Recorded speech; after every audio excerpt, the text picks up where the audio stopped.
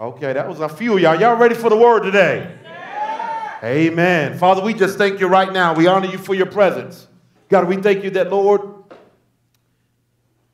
you are here.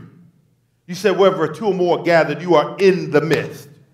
Holy Spirit, we thank you and we welcome you to have your will and your way in our midst. You have a way of speaking to every person like they're the only one in the room. Would you do that, Holy Spirit? Would you visit us and touch our hearts and transform us from the inside out? Don't let us leave the same way we've come. Transform us, and we'll give you the honor, the praise. Lord, let the words of my mouth and the meditations of my heart be acceptable in your sight, oh God. I step back. Holy Spirit, step forward. In Jesus' name, amen and amen. Amen. Let's look at 2 Corinthians chapter 10. We've been talking about the weapons of our warfare. What? The weapons of our what? Warfare. The weapons of our what? Warfare. Warfare. Amen. I need a little more bass. The weapons of our what? Warfare. Okay, I hear my brothers now. Amen. Glory to God. 2 Corinthians chapter 10, verses 3 through 6. I'm in the Amplified version. Amen. Because I want a great amplification of the Greek words in here. So listen to this and let the Holy Spirit speak to you. And I'm going to recapitulate real quickly what we've gone over the last 2 weeks. Amen? And I'm telling you, look for God to speak to you on today. For though we walk in the flesh, we are not carrying on our warfare according to the flesh and using mere human weapons. For the weapons of our warfare are not physical, weapons of flesh and blood, but they are mighty before God for the overthrow and the destruction, everybody say destruction, the destruction of strongholds.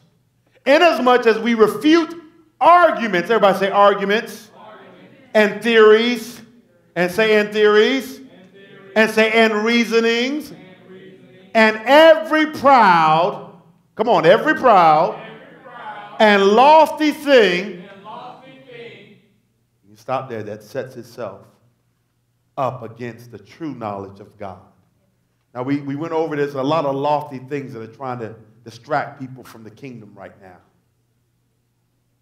Let's keep going.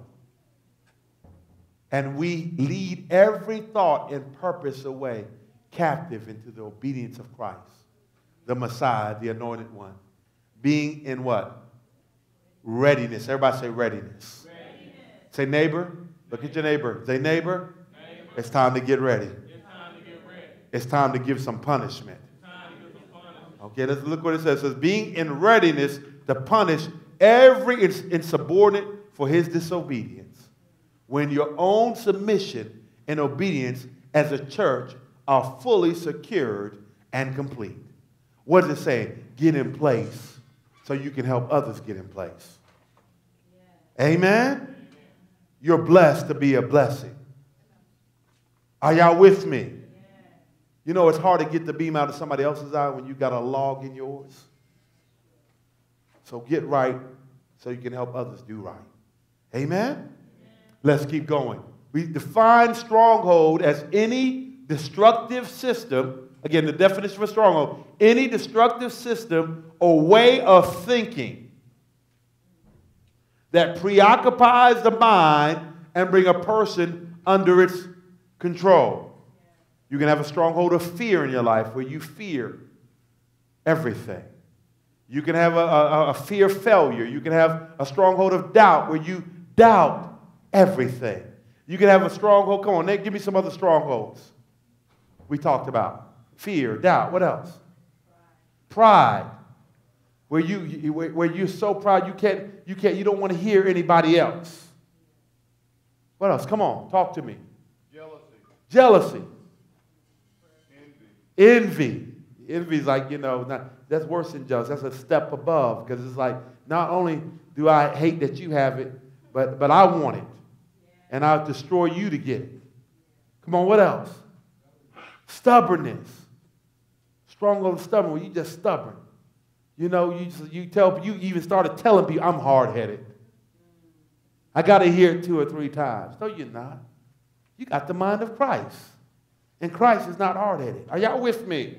Start confessing the word over your life. What else? Rejection.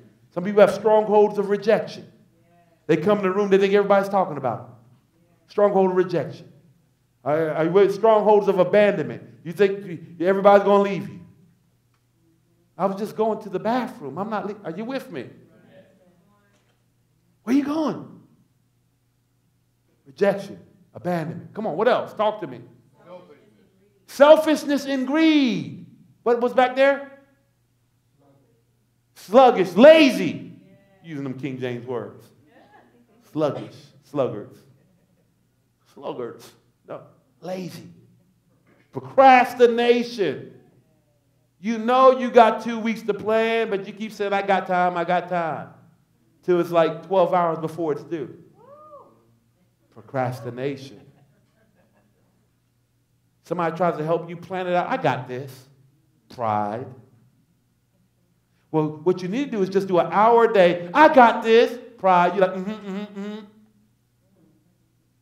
Pride. You lazy, and you proud in your laziness. Don't help me. You know, we had somebody do that. You had somebody do that. I know you don't do it, but you had somebody do that to you before. Basically, they tell you in the night, and they smiling. Shut up. Leave me alone. I want to stay lazy. Well, give me some more. Talk to me. Negativity. Just critical. Critical about everything. Down in spirit. Oh, I got a bonus that you probably spend it by the night's over.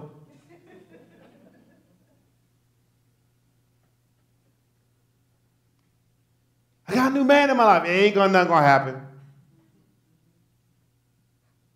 I got a godly wife. Oh, she wait 5 years. She's gonna be like mine. It's negative.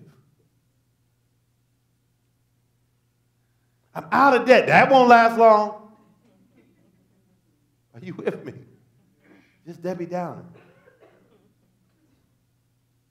All strongholds. Now, we struggle with that. We can't seem to overcome a stronghold. Another definition, something that has a strong hold over you. Amen? Say, it's ending today. For my family, it's ending today. For my life, it's ending today. For my marriage, it's ending today. Are y'all with me? For my children, it's ending today. Amen. Some of us are negative. We don't want to be negative. You don't even realize it. People around you, they let you get away with it. But you ever been get around the wrong people and they tell you about yourself. They be like, why are you so negative? Well, I'm a realist. No, you negative. Because the same energy that you speak something negative, you can speak something. See, the first thing you got to do is you got to expose the stronghold. They like cockroaches. You got to turn the light on. Now, if you're going somewhere and the cockroaches are walking in the daytime, you got a problem. How many know what I'm talking about? Because that means you have, what, infestation. You don't got one or two. I mean, they looking at you and they be like, hey, what's up? You got my seat. Are you with me?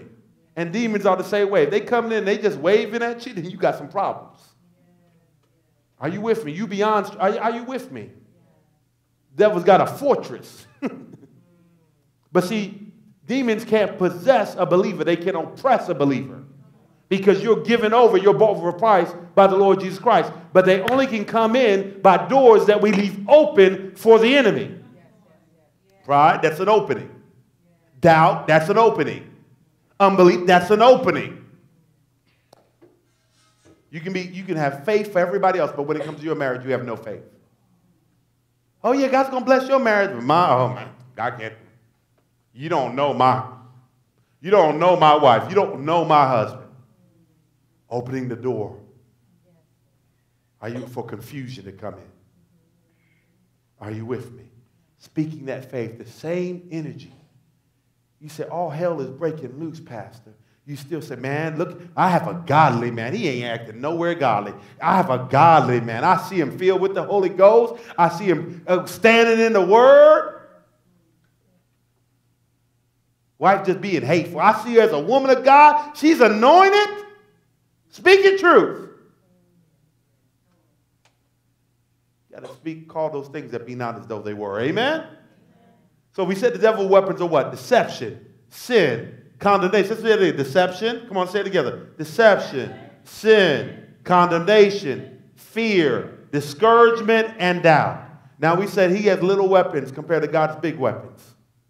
Every sin forms out of that level of deception. He came, his mission statement is to kill, steal, and destroy. But God, Jesus said, I've come that you might have life and life more what? Abundantly. How many know that's bigger than what you see? Yeah. Amen? Let's look at this. See the weapons, we went through 3 weapons already. Amen? And we started on the 4th. And we're going to stay on the 4th for a little bit because it's one that uses all of these together. Amen? The first weapon was what? The what? And it directly attacks what? Deception.